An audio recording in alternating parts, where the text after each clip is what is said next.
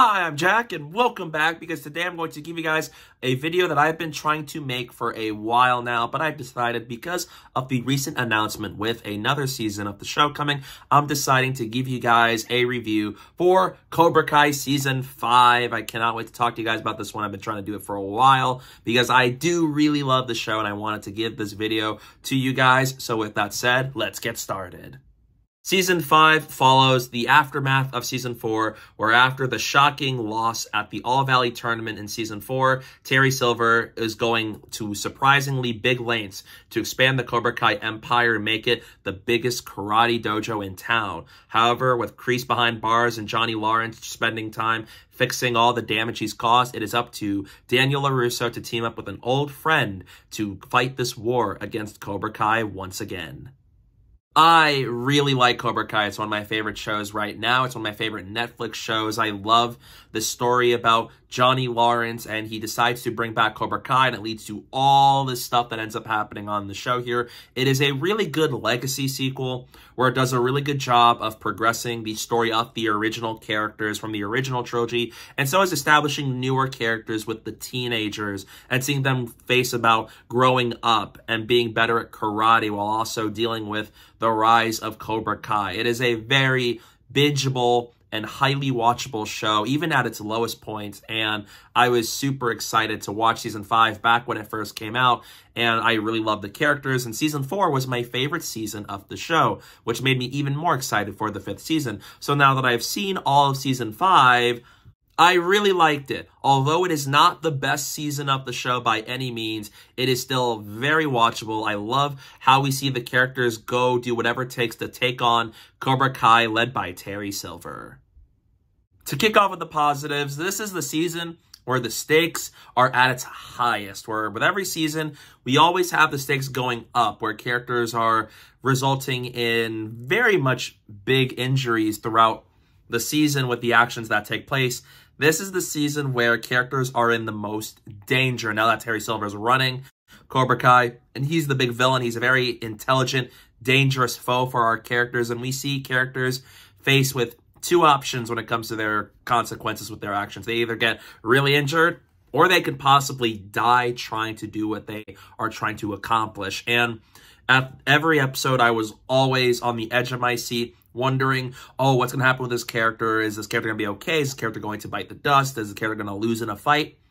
It's at its highest this season, and Terry Silver shows that he is the best villain in the entire series. He is menacing, he's intelligent, he's ferocious, and Ian Griffith plays Terry Silver so well with his line delivery, the mannerisms, how calculating, and he really shows all the things that make Terry Silver a very ferocious bad guy for our characters to have to fight in battle and to stop Cobra Kai from getting bigger than it is now. And he always has 10 steps ahead plans with all these characters, where when we're hoping that something good's going to come out of what Daniel LaRusso and Johnny Lawrence are trying to accomplish, Terry Silver pulls the rug out from under them and reveals, oh, plot twist, I actually knew you were going to do this, and something bad happens. It happens a lot in the middle to back half of the season, and he is an excellent villain. And I was so invested in the story of seeing them try to take down Terry Silver, because he is by far the best villain on the entire show.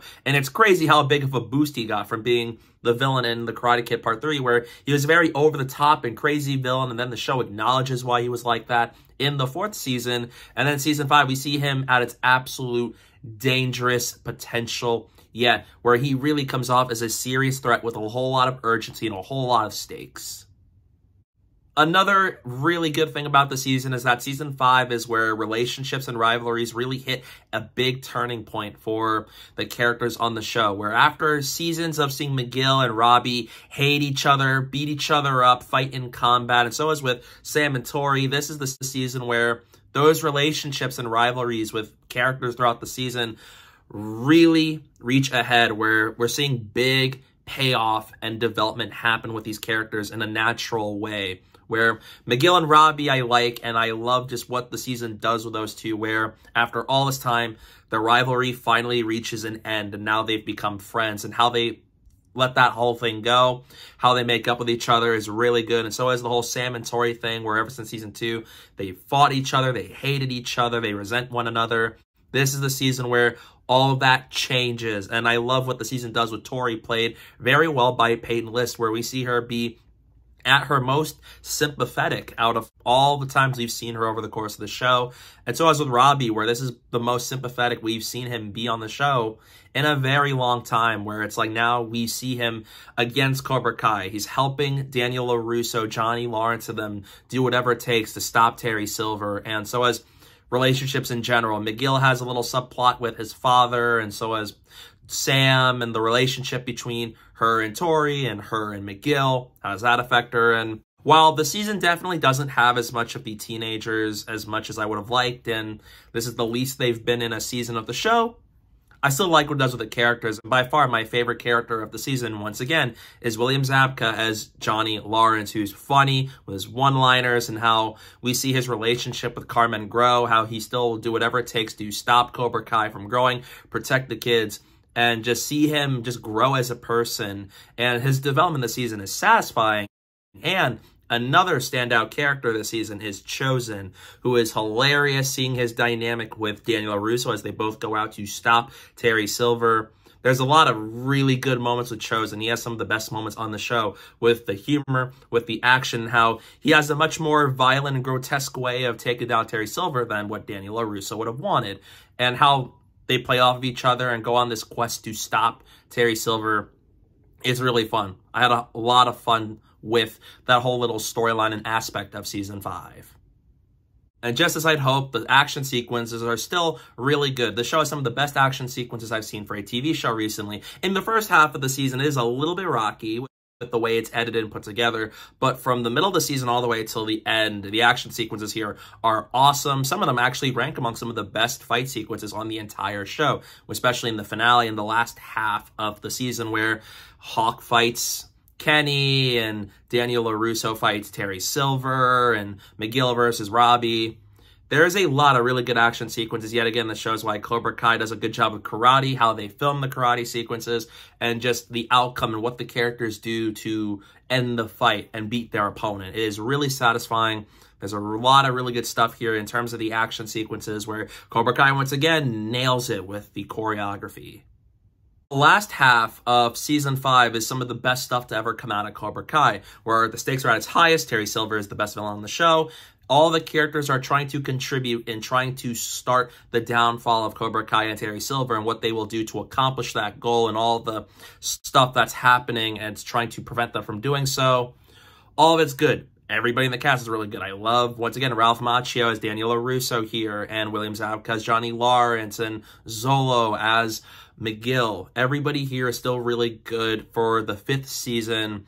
And I really liked how they use a lot of the characters this season. And the back half is really satisfying. It has some of the best stuff to ever come out of the show, with the way it wraps up the season, where it starts to feel like we're starting to build to a natural end point for the show after this season. And I'm really looking forward to seeing where they go with season 6, because of where we ended with season 5 with that little cliffhanger that Kreese has broken out of prison. And I am really looking forward to seeing how the characters react to that after how the rest of season 5 has played out.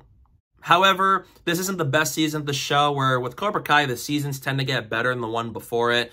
But season 4 is still the best season of the show for me, because season 5 had a bit of a slow and rocky start at first. It kicks off with a lot of these different things going on, whereas Terry Silver is trying to expand Cobra Kai, Daniel LaRusso and Chosen trying to find allies or find ways to stop Terry Silver. And then there's the whole McGill storyline where he's trying to find his father. And some of the storylines here definitely were half-baked. They didn't expand as much of it in the first half of the show. I was pretty underwhelmed with the whole McGill storyline, because season 4's ending made it seem like it was going to be the next big thing. And then in general, it just came and went. After 2 episodes, I wanted a little bit more out of it, but I understood we had to get McGill back in the valley so that we can have the main story really kick off. And then relationships, once again, the Sam and McGill relationship, they have a little relationship issue there. And it's another thing that didn't feel like it was adding too much to what's overall happening here. It does feel like we're a little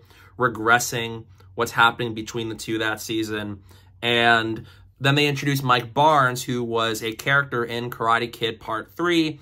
And I was really curious to see what they do with Mike Barnes in Season 5 of Cobra Kai. And in the end, it's okay. Seeing him in the finale was cool, but I thought they were going to use him a lot more, and I feel like they should have used more of Mike Barnes in the season, because the way he's utilized was probably one of the more underwhelming aspects of the season, because I was really excited to see an older Mike Barnes in the show, because the show does a good job with legacy characters, and I do think they could have done more with Mike Barnes. There are ideas there that could have been really fascinating, but they didn't do too much with it. He's in 2 episodes, and although he does something really cool in the finale, as a whole, I kind of wish they used a little bit more of Mike Barnes. And Season 5 also gives us less of the teenagers this season, where they focus a lot on the conflict between Daniel, Johnny, and Chosen trying to take down Terry Silver. And then when we get to the teenagers, they don't get as much to do this season. Some characters were nerfed. Some characters definitely get more than others to do. Some are more important than others. And it definitely shows, because one of the biggest things about Cobra Kai were the kid characters, of the older characters mentoring them to be better people and being strong with karate while also using it as a force for good. And this season, there's not as much of it in Season 5 compared to the other seasons, because they were focusing so much on the war against Terry Silver that we didn't get as much of the teenagers until really a certain point in the season, where when we get them, it's cool. But I wanted a little bit more out of them this season, but they do get some good stuff to do in the last 3 to 4 episodes of the season. This is also a season where we're starting to see the show starting to repeat itself a bit, where throughout all 5 seasons, it's progression, it's characters going back and forth on liking or hating each other, and the conflicts that brew between them. But Season 5 definitely starts to point out that we're starting to run in circles, and that it's starting to get closer to its resolution point, which it will with Season 6. And I do think that I'm wondering what they do with Season 6, because most of the characters by the end of Season 5 have reached a new point where most of them are done with Cobra Kai. Most of them are no longer villains.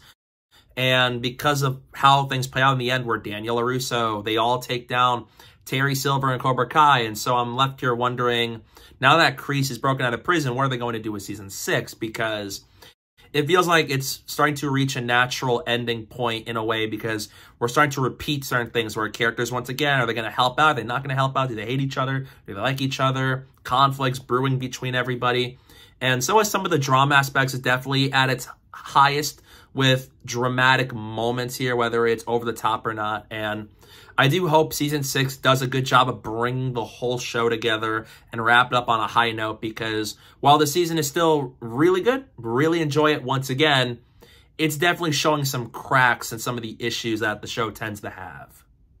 All in all, I enjoyed Season 5. It's not the best season. It's definitely not as good as Season 4, but for what it is, the back half of the season is some of the strongest entries within Cobra Kai, and I love how it progresses some of the characters and the relationships and rivalries they have. And once again, it's an entertaining show with some great action sequences that's highly bingeable, and I'm really excited to see how they close out the show at Season 6. So in the end, I'm going to give Cobra Kai Season 5 an A-. I was so afraid they're going to cancel this show, because it's been several months since this season premiered, but they announced Season 6, and I could not be any happier. Yes! Because I love the show, one of my favorite Netflix shows, and it's one of the best legacy sequels ever created. So I am so happy we're getting one more season, and I'm hoping they really bring everything together on a really good note, because I love the show, and I hope they bring everything to a very satisfying resolution in Season 6 when it comes out, because for what Season 5 was, it's still enjoyable. And while it's not the best season, it has some issues, I still think the highs and the charm of Cobra Kai is still present once again. And once again, it's another season of Cobra Kai that I really like and continues to be one of my favorite shows out there. So yeah, that's my review for Cobra Kai Season 5. What are your thoughts on it? Let me know down below in the comment section. I'd love to know your thoughts on Cobra Kai, and give me your excitement level for Season 6. I'd love to know that down below in the comment section. Stay tuned for some upcoming videos that I have planned very soon, and don't forget to follow me on social media. My username is down below at the bottom of the screen and in the description below, so please go do that while you're at it. And thank you guys so much for watching, and don't forget to hit that like button and the subscribe button, and stay tuned for more. Macchio.